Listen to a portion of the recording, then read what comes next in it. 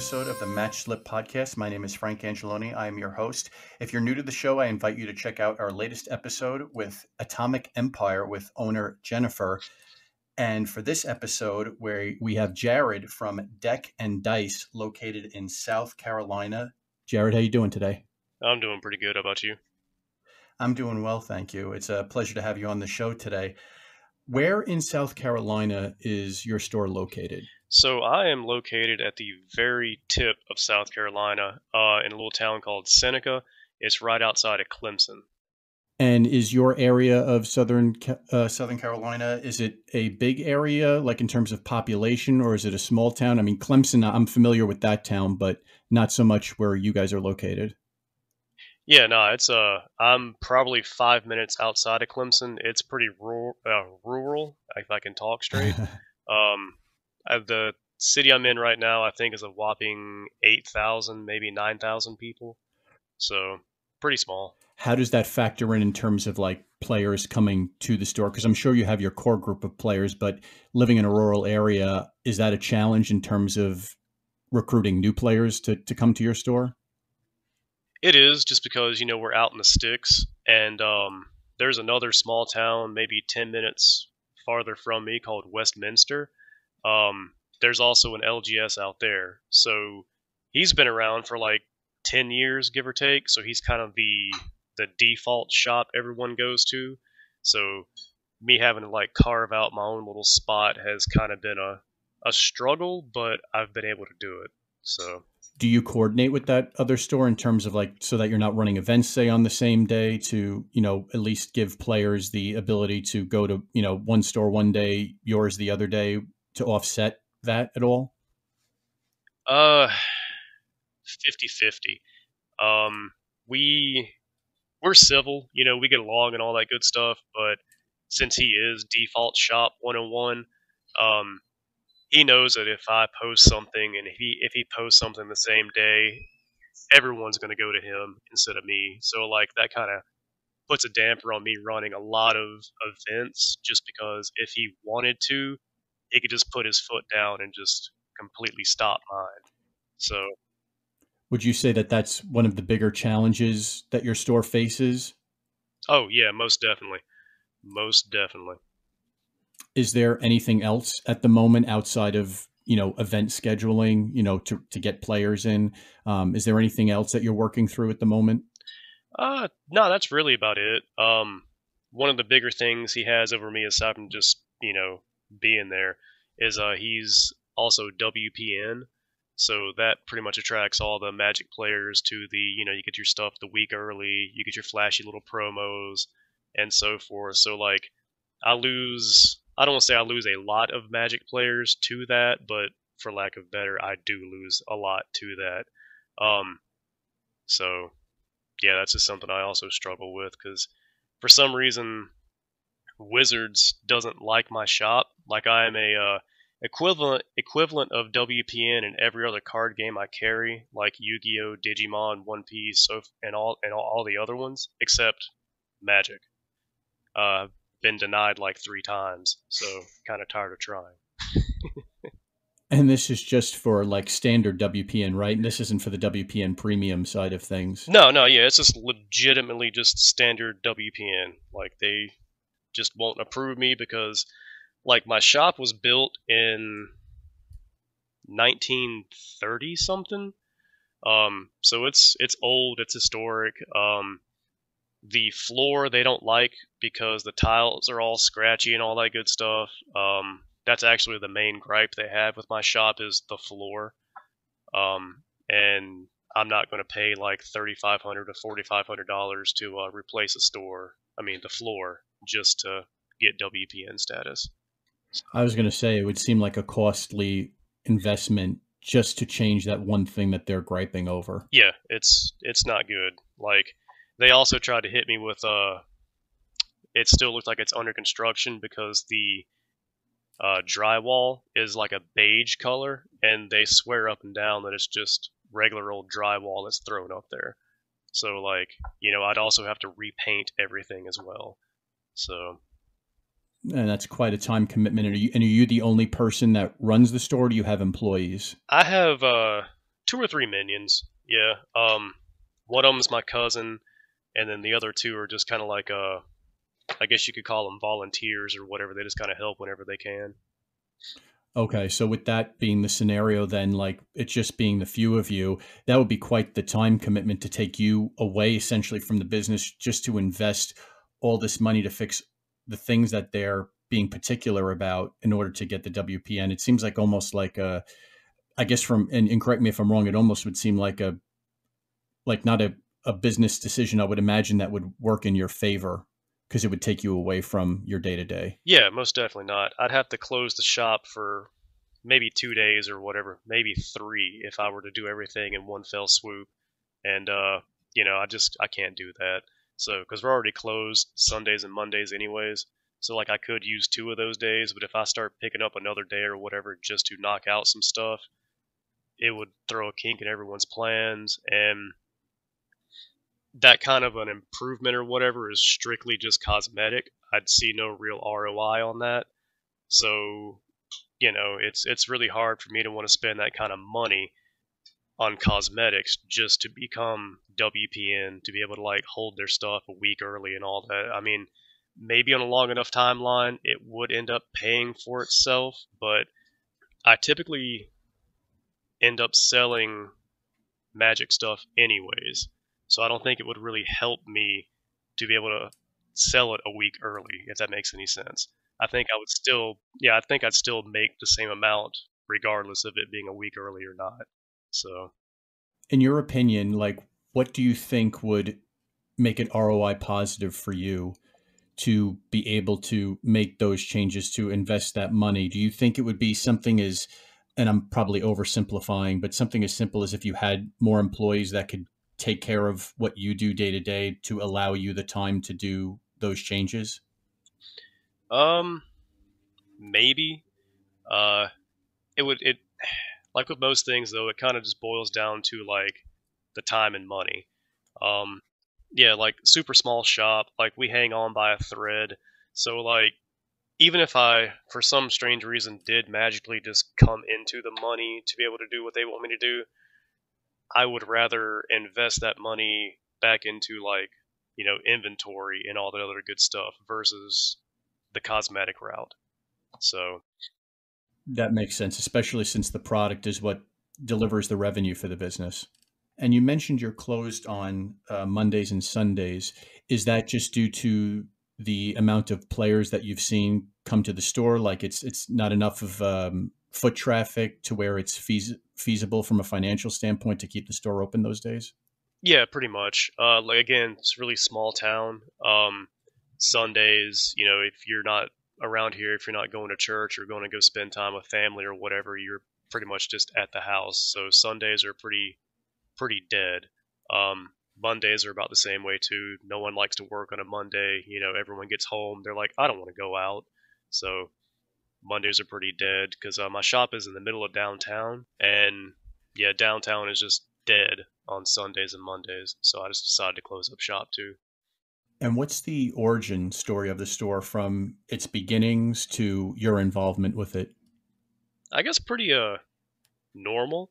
Um, I always kind of wanted to just open an LGS. Sling cardboard crack and all that good stuff. It's uh it's just been something I've been wanting to do for a while. I was going to try to do it pre-COVID, but then COVID happened. So thankfully that didn't actually happen. Um, so for the past about 2 years ago, because we've only been in business about 2 years, is when I finally sold the land I had to just start up the shop, and that's what I did. It was just me, my own little collection, and the money that I made from selling the land, and boom, here I am.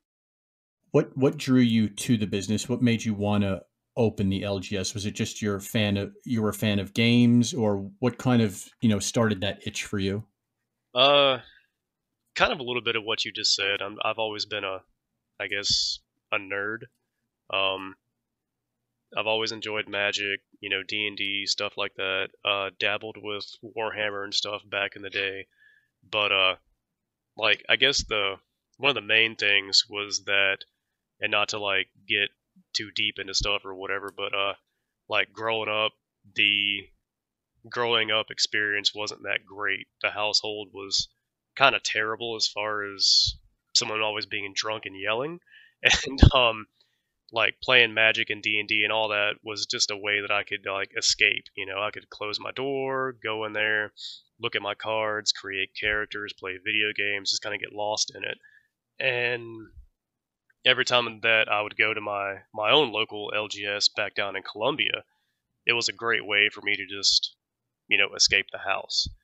Um, so I kind of figured that I'd like to kind of give people the same escape, or at least the option, you know, because I know that my experience is not special. It's pretty common. So I figured if I can open my doors to give people a place to just come and escape crap, it's a win in my book.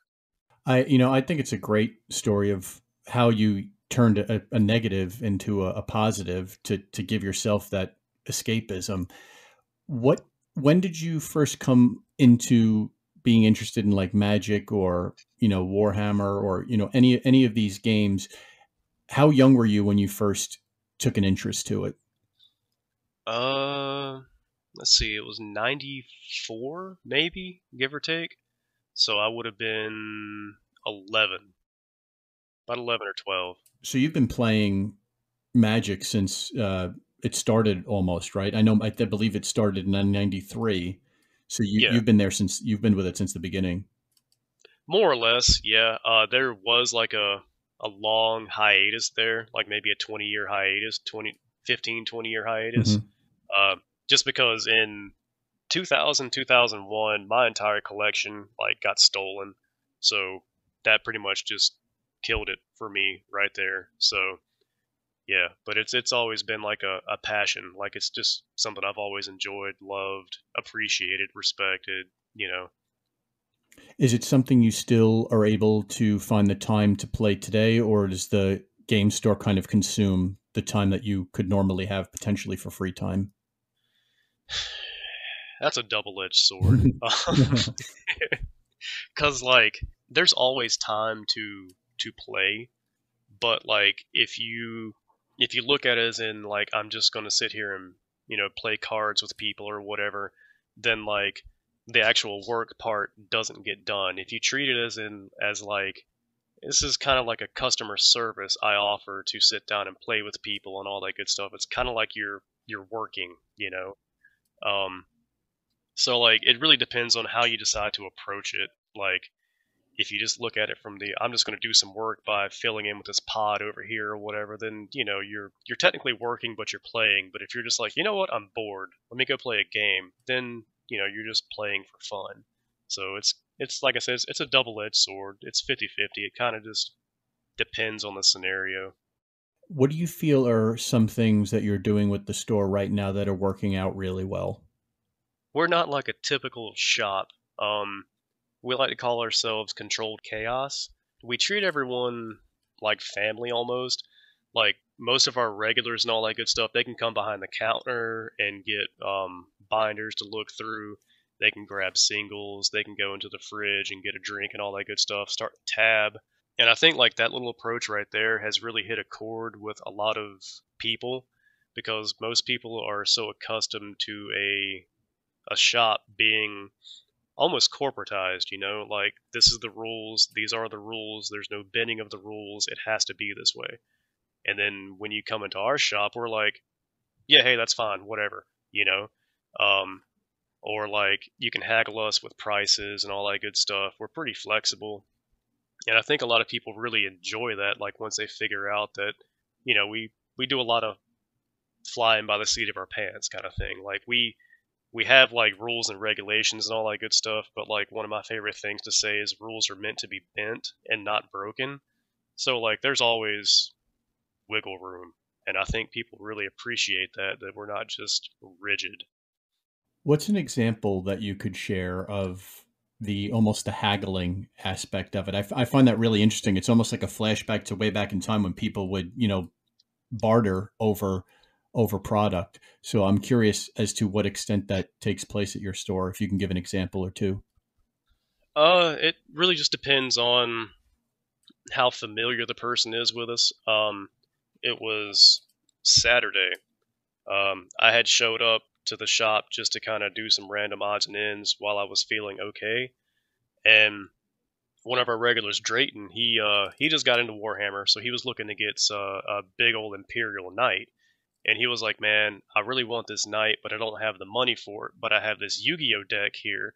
He was like, "It's worth X, Y, Z." He was like, "Do you mind if we just do an even swap?" So like, I looked at the deck, and I was like, "You know what, man? Yeah, we can do that." So like, I just swapped him that big old Imperial Knight that he wanted for his Yu-Gi-Oh deck, and it was done. That's kind of the stuff that we do there. When I was a kid, Magic and Yu-Gi-Oh, you would see a lot of people doing trades of that nature. I don't see that as much anymore, at least where I live on Long Island. So it's cool to see that that still exists in other parts of the country. Hmm. You almost have that, almost like it's like an after school club, almost in a way, like where people are just hanging out. I like it though. It's I'm more of a simpleton, so I like that idea, and Yeah, it's pretty cool that that's something you've been able to foster there. yeah. It's been working out for us and all that good stuff. Because if it didn't work out, we wouldn't continue to do it. But like, I guess people don't give people the benefit of the doubt enough. Um, because like most of the people who come into a shop and become regulars, they want that shop to stay there. So they're not really going to do anything that's going to jeopardize, the shop. So if they go to offer you something or whatever, it's okay to haggle because they already know that they're probably going to end up losing a little bit of money anyways. So like you already have the upper hand, so you might as well just go ahead and just hear them out and see if it's reasonable or not. How difficult in terms of pricing to stay competitive and to be able to make a profit for the store with product in general, do you find that on a daily basis? Because you always hear, whether it be online or whatever, players always, whether they're complaining about the cost of something, not realizing what you guys pay for on the back end and having to make a profit on it. How do you navigate that delicate balance of trying to figure out how to price products so that you stay competitive, but also that you keep the store running? It's actually kind of easy. It's just a pain in the ass. Pardon me. I don't know if I could say that or not, but it's easy because like you can go on TCG and check, prices and all that good stuff yourself, so you can figure that out. Then like you have the people who are always kind of like, oh well, I can get this online for, you know, $3 cheaper. So you just kind of give them this blank stare and be like, really, man, you're gonna hassle me over $3? What if I just lower it by $3 and you buy it from me? You know, like that's just one of those things that we do. As long as it's not lower than what we buy it for, we're pretty good about price matching to our, to what we can. Um, all of my minions pretty much know what our cost basis is for a lot of this stuff, and even some of our people that come in know the cost basis for some of the stuff that comes in. So like when we tell them that we have to sell this box for, we'll say $75 or whatever, and they're like, yeah, but it's going online for 68, and we're like, yeah, 75 final offer, and they're like, okay, that's cool, I understand. So like everyone sees the online world as like the big bad boogeyman of like pricing, but like it's it's a useful tool because you can explain it to people, or you can just be like with my other instance where I'm like, really, you want to sweat me over $3? Like, let me lower it by $3 if it makes you feel better. And then you can see the little gears clicking in their heads, like, well, it was only $3. Why was I making such a big deal about $3? And then like the next time they come in, they typically don't hassle you again about like a $3 to a $5 difference. They just let it go because they kind of just understand that they were just kind of, being unreasonable. So I think it's a good approach that you take with it by, saying you'll lower it, because it almost fosters like some goodwill from your end, even though you know it may turn out from your side to potentially make nothing on it. So, from a selling of single cards, I know you had brought up TCG Player as a reference point for pricing. What has your experience been like selling on there? Uh, Pretty overly, overwhelmingly positive. It's a good site to use. We have our own little TCG Player Pro website. We did the struggle bus to actually get that high, but we finally made it. It's really easy. It's a lot better, I guess, because you can reach the national audience versus just the little people here. So I've not really had many people being like, "Oh, hey, this didn't show up," or "Hey, this arrived damaged," or whatever. Most people are, you know, good people.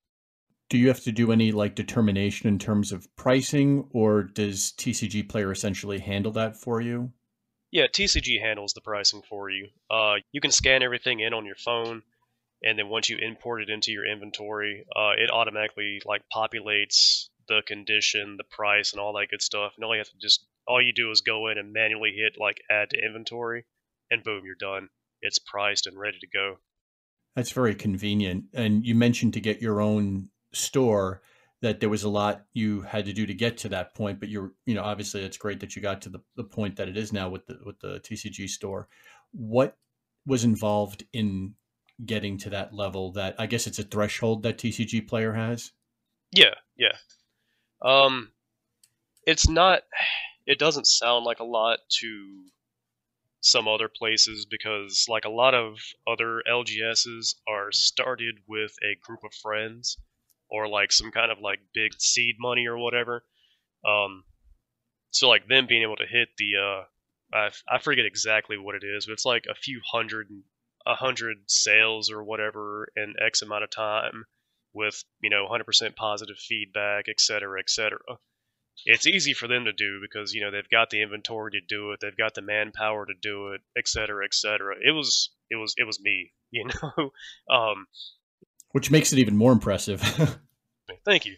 Um, it was me, and then like halfway through was when I started getting the minions. That's when my cousin came in and all that good stuff. So like it wasn't all me, but for the most part it was.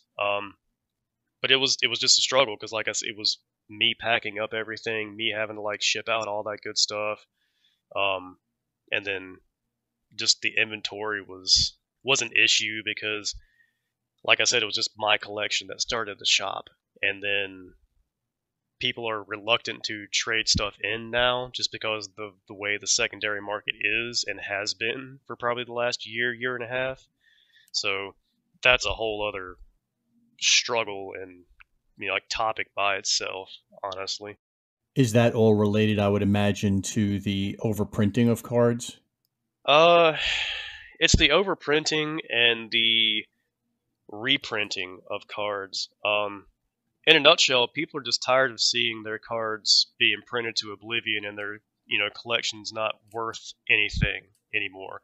There are a few exceptions, like there's cards that are always going to be like $100+, like Mana Vault or something like that. But like for the most part, doubling season used to be like a 60, 70, $80 card, give or take. But it got reprinted twice in a row, so now you can pick up a doubling season for like $20. So like, you know, it's it's hits like that that make people be like, well, maybe I should have traded it in a while ago when I could have still had the money, got good money for it. I'm not going to get anything for it now, so I'm just going to sit on it. Is kind of the mentality that I've seen. So Yeah, it hits both not only from the player collecting standpoint, but also from the store as well, because now you're stuck with not being able to sell that doubling season, for example, at a price you once were able to. yeah, exactly. Like you know I if I took it in for we'll say $40 or whatever, I've lost money because I can't sell it at $40 anymore. And that's a big struggle a lot of shops are having too, is like the secondary market has made everything plummet, like singles, sealed, everything. So like, a lot of shops who had a lot of their net worth in sealed product, they've taken a huge hit too. So it not a lot of everyone's kind of upset now, and it's kind of sad. Yeah, I mean, it's a rough thing to see. In your opinion, what do you think would be a good like course correction that could be taken that would not only you think make the player base happy from a collector standpoint, but also help yourself and other stores like you to be able to still, to function essentially without having to worry about, these constant price fluctuations and the dwindling of prices. And I know it's, part of what we said about, the overprinting and the constant reprinting, but that almost seems like small bones in it all. I'm curious if you see anything like more specific that you feel could be done. Uh, I mean, I think Wizards getting rid of the draft and the set boxes was a good step forward. I don't know how these play boosters are going to go, to be honest with you. It needed to be done. Like there were too many products at launch, anyways, so it needed to be done. The fat needed to be trimmed. But with the price points that these play boosters are going to be at, like on the low end on my cost, depending on what distributor I go through, they're like 120-ish per box. So that means they're going to be easy 150, 160, 170 or something out on the open market. And players are already, I guess, for a good term, price sensitive when it comes to stuff now. And their game just keeps getting more expensive and more expensive and more expensive. So I think they need to find some kind of a decent middle ground to where like maybe they just maybe bring back draft boxes and collector boxes and the commander decks and that be it. I don't know. It's something that they're trying to fix, it seems, but they're going about it in a really weird way because what Wizards said with their play boosters thing is, yeah, they're killing off 2 product lines, but what they're charging with this play booster, they're not going to see any kind of dip in revenue because they're charging so much per box for these play boosters. So then the LGS and distributors are left holding the bag there because we don't really know what we can charge and we don't really know what the people are going to want to pay. Like, I know with this first wave, it's going to be like the only option. So whenever the Manners of Tarkov or whatever it is that's coming out, that where these play boosters start, people are going to buy it because it's going to be the only way to do it. But I don't think it's going to go over well in following sets. I think people are going to be like, yeah, I'm not paying this anymore, so I'm done. You'll then, as the owner, get stuck with it just sitting in inventory in that scenario. And that's, just money sitting on the shelf due to, and out of your control, the pricing related to purchasing the product. Yeah. And then you've got this big, like, just buy singles thing that everyone is on, which, like, in the past was great. Like, I understand it. I was even rooting for it because everything was printed to hell and back. Singles were plentiful. You didn't really have to go buy sealed product if you wanted to. If things happen to go the way I think they are, where LGSs aren't buying as much sealed product anyways just because they're, twice as expensive as they used to be, there's going to be less sealed product out there. And if people aren't buying the sealed product to crack for singles, there's going to be less singles out in the wild. So your singles are going to end up tripling, quadrupling in price. So like even the just buy singles route in the next year, year and a half is not going to be the way to go. There's got to be some kind of a give there. Like, we don't even know like what kind of the potential ROI is for these play boosters yet. So like we don't know if it would be beneficial for the shops to just hold on to those and crack them all and just sell them for singles to make our money back or not, We're going to take a quick break from this podcast to talk about our sponsor, Cardboard Shuffle. Cardboard Shuffle was our 10th podcast interview here at the Match Slip with store owner Mark. Mark has expanded his brand and has produced his own card sleeves called Shuffle Shields. Shuffle Shields come in packs of 100 premium matte card sleeves for standard size trading cards. They contain no PVC and are acid-free. I have 17 packs of Shuffle Shields card sleeves to give away to listeners of the podcast and followers of the Match Slip on social media. Requests for a free pack of card sleeves shipped for free to you will be processed on a first-come, first-served basis. To receive your free pack of Shuffle Shields, you'll need to send a screenshot that you're following Cardboard Shuffle on Facebook to frank@thematchslip.com. Good luck, and back to the episode. How many sets would you say it'll take to determine whether or not the play booster, like its health-wise in terms of its sales, the sales it generates? I'd say it'd probably take them 4 sets at the most for them to be like, okay, this is either working or this is not working. But the crappy part about that is like Wizards sends their stuff to print, a year and a half, 2 years in advance. So like they can't just pull the plug on it as much as they'd like to. They kind of just got to let it run its course and then course correct. That's understandable. It is odd, like you said, the way that they went about it. I mean, when I look at it from the store standpoint, I know from stores I've spoken with have had, potentially issues running drafts, for example, at the store is one of the events they hold. And draft boosters were the primary way to do that, but everybody liked the set boosters at the time more, so they create the play booster to try to accomplish both things in one. I'm curious, like from your standpoint, do you think that this will improve draft at your store, and does draft run at a consistent basis at your store?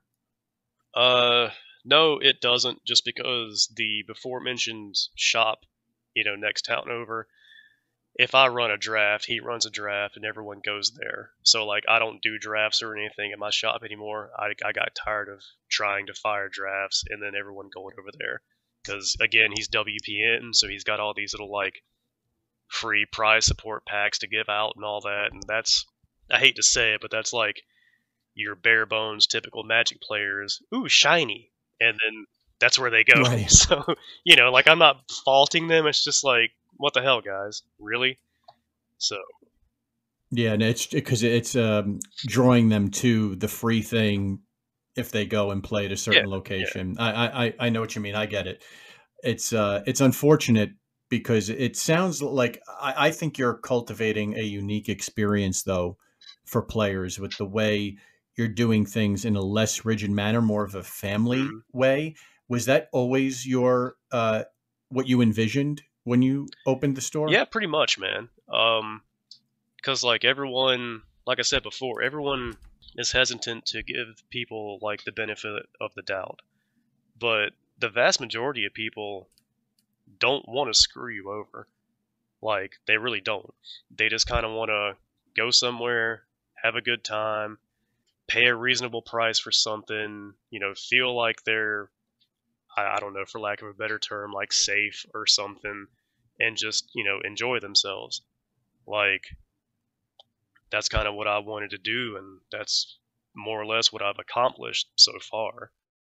And to accomplish what you've built with your store, how many hours are you putting in a week? Because I'm sure with the small team you have, and even in the early days when you were doing it, all yourself, how many hours these days, when looking back, are you doing now compared to then? So when I first started, I was holding down a full-time job on top of the shop. So yeah, it was literally like 80, 85 hours a week, easy. And now it's gotten to the point where, or it seems like it, knock on wood, that I can keep this part-time job I have now and spend most of my time at the shop. So that's kind of killed it from the 80, 85 hours a week to, 40, 45, 50, somewhere around there. So it's brought it down to a more manageable level, which is great. But I'm still at the shop like easily 6 days a week. Even on days we're closed, I'm there, cleaning up, inventorying, putting together orders, making videos, talking to people, etc. Like you never really stop. Right. You can't really turn it off. It's always there in the background. You mentioned you make videos? Like, are you doing this on YouTube, like as a marketing tool for the store? Not really marketing, really. It's just like me and the minions. I do this, or I've been doing this thing at the end of each week, usually on Sundays, called Ramblings of an LGS Owner, and I basically just kind of like touch on stuff that happened throughout the week, as far as like the Magic world and all that. Give my little 2 cents because everyone's got it, and that's pretty much about it. And then we do these every Monday. We do this thing called Cards After Dark, where it's just me and the minions playing Commander or Digimon or whatever, and we just record it and have a good old time. So That's really cool, man. Do you put it on YouTube, like for people to watch, or is it something more for just like for the people within the oh no, store? we throw it up on YouTube. Just for S's and G's. Like we don't Yeah. we don't really expect anything to like take off or whatever. We're just kind of like, hey, this is us being dumb. Here, watch it. So yeah, F- That's great, though. I like it. It shows the camaraderie yeah, amongst you and the people you work yeah, with. definitely. And like we let the customers and stuff make videos too if they want to. Like a lot of the Yu-Gi-Oh deck tech stuff that we have on the YouTube channel are Yu-Gi-Oh players making the videos themselves and being like, "Hey man, here, put this up on the channel." Okay.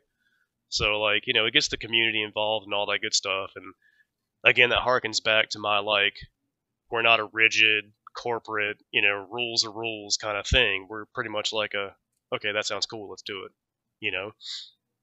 Hmm. Yeah, I really like what you're doing, Jared. I think it sounds like a just an awesome, like essentially family environment that you've created amongst not only your employees but with the customers as Hmm. well. From a like an intentional marketing standpoint, even though I do feel like what you're doing and putting it up on YouTube with the videos does essentially serve as a marketing aspect as well, even though it is for fun. What are some intentional marketing related things you do in your area, since it is a rural area, to try to reach potential players? I know you have the offsetting of that WPN store, but like if you were just targeting those in your area, what are some things that you try to do? So I usually focus more on my town and towards like the Greenville area. I know that means nothing to you, but like it's in the opposite direction of where the other shop is because he gets a lot of stuff from Georgia. So I try to focus my marketing, away from where he is because, he's already got that area. Um so like I run Facebook ads and all that good stuff. I've got a lot of my players for like Yu-Gi-Oh, Digimon, Magic, and all that are actual like Clemson students. So they're constantly telling people about the shop on campus, and some of them even put up flyers and all that good stuff. I'm in talks with some of the Clemson people to be able to like bring my Commander League Fridays over to the campus itself because a lot of those kids like they don't have cars. So they're like, Right, they're stuck there. yeah, yeah, exactly. So they're like, man, we'd love to come out, but we ain't got no ride. It's like, oh, okay.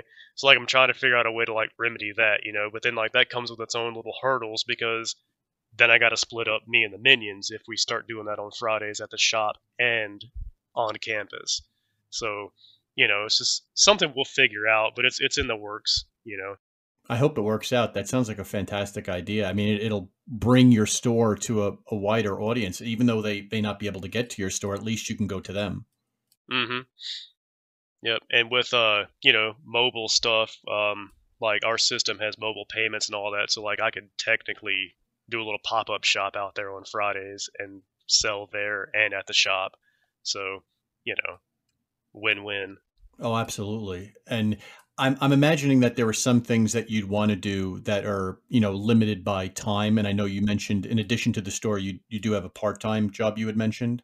Is the plan eventually to transition away from the part-time job so that you could focus on the store full-time to do anything else that you've had in mind? Um, it is, but I don't think that's going to happen for a while.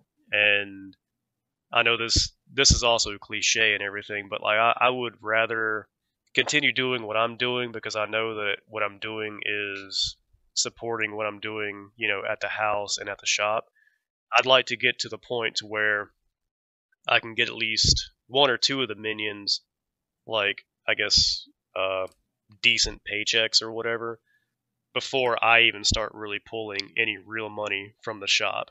I'd like to make sure that they're good to keep doing what they're doing, so like that way if for some strange reason I might have to pick up another full-time job or whatever, I know that they're at the shop now. Like they're taking care of stuff and I'm paying them appropriately to where they'll feel like, hey, this is my shop. I need to do stuff, So like I probably won't see anything big for a while because my goal is to take care of the minions first and then worry about me. Because if they're doing what they're supposed to be doing, then the shop is okay, you know? I think that's a very noble way to go about it with what you're doing. Take care of the employees first, and as you grow it, you'll see your return at the point where you're comfortable enough to essentially quote unquote pay yourself from it. But I really like the direction that you're taking it, and I even saw an interesting thing on your website that you do, like for people that are to support the store. You have something called a corner store member. I was wondering if you could talk about that a little. Oh, yeah. That's just something that I threw out there just to see if it would stick or whatnot. It's just a cool little way. It's like $10 a month for people to just support the shop. Cornerstone members get like specific days of the month where I'll run like a 10 or 15% off sale, or they'll get like extra trade-in credit, stuff like that. I usually try to do something at least once or twice a month to be like, hey, thanks for giving me $10 a month, So I think that's cool too, because you even do like from that little branding piece to another branding piece I saw you had on the site called Focus Play Days. At first, I read a little bit on your site about what that was, and I like the name of that better than just calling it like you see so many people do. It's just like these are the events we're running, and it's very Yeah. it's very like we've talked about, very rigid, very standard. So, is there anything you would say that's like unique to what a Focus Play Day would be in your eyes? Just that like the Focus Play Days it's like the focus of the day, but it's not necessarily like what you have to come to the shop and play. Like every day at the shop is like a Commander free play day. Like Commander is the end all be all of like Magic formats, and that's our thing at the shop. But like even if you show up on like a Friday where we have our casual Commander League Fridays, there's people that show up on Fridays to play like Yu-Gi-Oh and Digimon while that's going on. So like just because it's a daily focus doesn't mean that's exclusively what's happening at the shop. Mm-hmm. And it's nice too that you offer the ability for people to come in and play for free, because I know not every store can afford to do that. I know you do things a little differently. When did you decide? Was I would imagine probably it was from the get-go, but I want to let you answer that. When you decided you wanted to have that free play aspect, so that if somebody doesn't want to do what the Focus Play Day is, they could do, come and play what they wish. Yeah. I'd also like to apologize for the website because I know it looks like something from the early 2000s. That's okay. That's all me. I'm a boomer. So, yeah. Wix only allows you to do so much, and I only know so much. So, but, anyways, yeah, the free play thing was always built in there. Like, again, goes back to the giving people a place to just come and get away from something. Like if you wanted to come up there on a Thursday where it's the D&D quest board or whatever, but you don't want to play D&D, you just want to play Digimon. That's cool. There's probably going to be someone there who wants to play Digimon. So, I was wondering if you could speak a little bit about, because I've heard in some scenarios with free play space that, some stores, for example, it may be a cost hit for them to offer that rather than, a scheduled, tournament where you pay to enter the tournament. Did you have to do any like finagling in terms of to offset costs to figure out, okay, I know this is something I want to offer. How do I do it? No, not really, dude. Again, that's one of those things where people just tend to like think the worst of people. If people come into your shop and they sit down and just do a bunch of free play, they're probably going to end up buying something from you, be it like a deck box, sleeves, 5 or 6 drinks while they're there, which the drink thing is kind of a thorn in the side because, like, the shop doesn't just run on $2 drinks kind of thing. Like, we appreciate it, but, like, come on. Yeah, it's not the biggest profit generator. Yeah, exactly. But, like, we have our singles out in the cases and all that good stuff. So, like, there's been multiple times where people are there for free play, and, like, they're just sitting there waiting for their turn, and then all of a sudden you see them staring at the case, and they're like, I need that card. So they walk over and they just, buy a $15, $20 card. So free play really just kind of helps get butts in the seats, and then sometimes the flowers just arrange themselves. It's a smart marketing approach too, just to get them in there. And then, like you're saying, that they eventually will buy something. I know when I was younger and I would go to my game store at the time, it's sadly not around anymore, but I would go there. They let people play for free, but I did always wind up buying stuff, whether it was packs, whether it was entries into actual tournaments. It worked very well, and it seems like it does the same for you as well. Yeah, it's great. Like, again, that's just one of the many charms of our controlled chaos thing. Yep. You let people do kind of more or less what they want to do, and like 85-90% of the time they typically do the cool thing. So what are you noticing are the most popular games? Because I saw you hold like TCG, RPG, Warhammer, D&D. What's the most popular at the store? That would be a tie between Yu-Gi-Oh! And Magic. And what type of numbers do you see in terms of people participating? Honestly, almost neck and neck. We'll see a drop in Yu-Gi-Oh! Right now because the college kids are on their holiday break. But when they come back in January, it'll be 25, 28 people in there for Yu-Gi-Oh! And then on Fridays, it'll be back to 25, 30 people for Commander League. So they're real close. Very cool. And how many people are you seeing for Commander nights? Because I know I always like to get this number from game store owners because I know it's at this point in time the most popular format for Magic. So I'm curious what those numbers are like for Commander. So on a typical Friday night, we will get anywhere from, I'd say, 22 to 25. But again, once the kids leave for college and holidays and all that good stuff, you'll see that drop down to like 15 or 20. It'll just be like the locals. So yeah, that's pretty much I guess an average night would be 15 to 20, we'll say, just to kind of keep it simple. This episode of The Match Slip is sponsored by Crash City Con, Roanoke, Virginia's premier gaming and fan convention. It's tabletop gaming at its best. In addition to role-playing games, board games, there are vendors and so much more.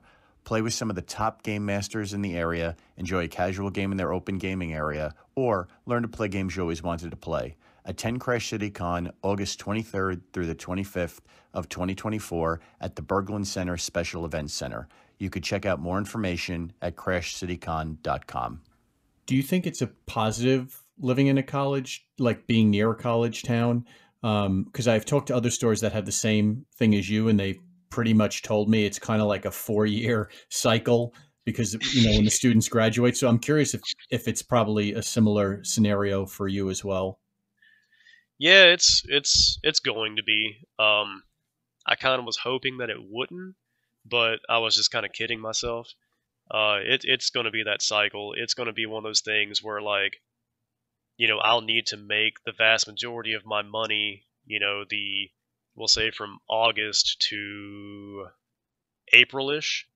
And then, like, during the summer and all that good stuff is when it's going to be dry, like, be struggling for sales. When that's just going to be part of the college town in general. Like, yeah, that's just it. Like, you can go into Clemson during the summer and it's like hay bales going down the street compared to when the kids are in school, So it's almost like opposite forces, almost like a complete differentiating factors between school in session and when it's not. Not surprising, but it's crazy how to, like, it must feel like to have to deal with that. Yeah, It's not good. It's a real pain.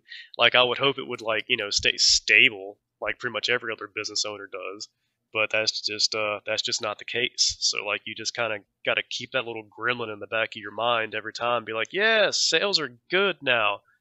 You just wait 3 months. It's like, oh yeah, that's right. Maybe It's the constant rolling with the punches. yeah. I also saw that you have local artists that you support in the store. Are these like players at the store that are artists in addition to being customers, or are these like what these people do, or they're actually professional local artists that you support in the store? Just professional local artists. Like Haley's the one that pretty much does most of the stuff there. She just handcrafts like dice bags and paintings and scrunchies and stuff like that. And she was like, "Hey, can I sell these in your shop?" I was like, "Sure, why not?" So Haley's got a little bookshelf with like all her stuff on it. And, she peddles her wares out of my shop. Very nice. And how does the play? Do you find like people being like buying it and whatnot? Like, does it sell well? Does it like to help both you and her? Uh, doesn't sell as well as either of us would like. Hmm. Like, to be honest, most of the stuff that sells are her scrunchies and dice bags. But every little bit helps, I guess. That's still a great thing that you're doing to to help another fellow local business owner as well. So I think it's a very great thing that you're doing. Thank you.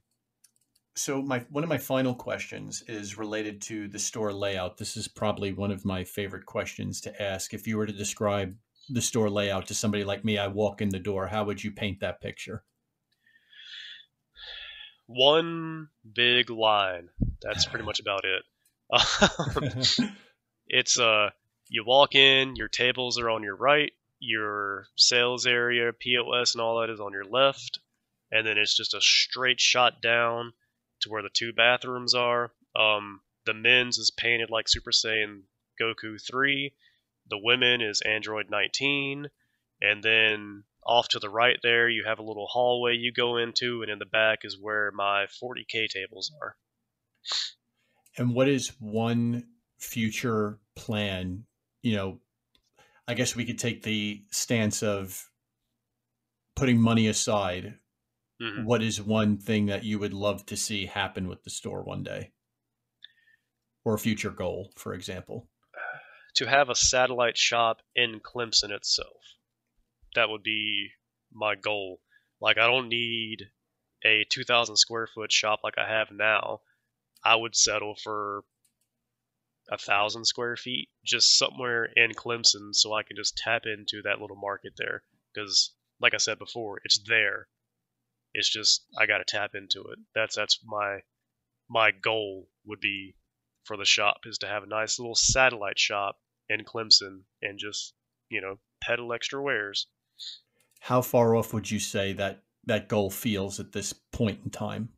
It might as well be on the moon. Well, I do hope So, it. I do hope it happens for you that you're able to see that to fruition because I think it's a fantastic idea. Because if you do have college students at Clemson who maybe say decide to after college is over that they decide to permanently stay in mhm, Clemson, and then they could drive to your store at that point if they can't do so now. Using that satellite store seems like a potential for a future thing as a great way to continue getting that name out about what you're yeah, doing. definitely. And by chance, have you ever done any like conventions, whether local or traveling to like, whether you're setting up a booth or just to as another way of getting the name out about the store? We have done, or we're going to start because we did it this year. The Clemson hosts a welcome back students thing at the beginning of each semester, or at the beginning of each school year. My bad. And we participated in that this year, and that brought a crap ton of foot traffic to the shop. So we're probably going to keep doing that. Sounds like a very smart idea. I mean, that's great to hear that there's something like that that's working. So a lot of the store, I mean, I know is word of mouth, like many small businesses are, but it's cool to Hmm. see the unique advantages you have with being near Clemson. Yeah, it seems like a big like obstacle, but realistically, it's pretty cool. You just got to find little chinks in the armor or whatever to just kind of make your move and see what happens. Definitely. And as we wrap up here, Jared, it's been a pleasure having you on the show. Where could people find out about your shop? Where would you like them to go to so that they could learn more? Just the website. It's just Dex, Decks, and And, Dice, DICE LLC.com. I believe that's the web address. I'll be sure to And put a link in the show notes as well, just in case. yeah, there we go. From there they can find all of our socials and all that good stuff. So if they want to, follow us on Facebook or Twitter, Instagram, they can, subscribe to the YouTube channel to watch me and the Minions shenanigans on, Mondays, and hear me ramble, every Sunday or so. Yeah, that would be great. Excellent. Well, thanks again, Jared, for coming on. I appreciate it. Yeah, man. Thank you. And for everybody else listening, if you'd like to sign up for our newsletter where you could check out the places, the game stores that I visit in person, you could feel free to do so at thematchslip.com/newsletter. And with that, we'll talk to you all in the next episode. Take care.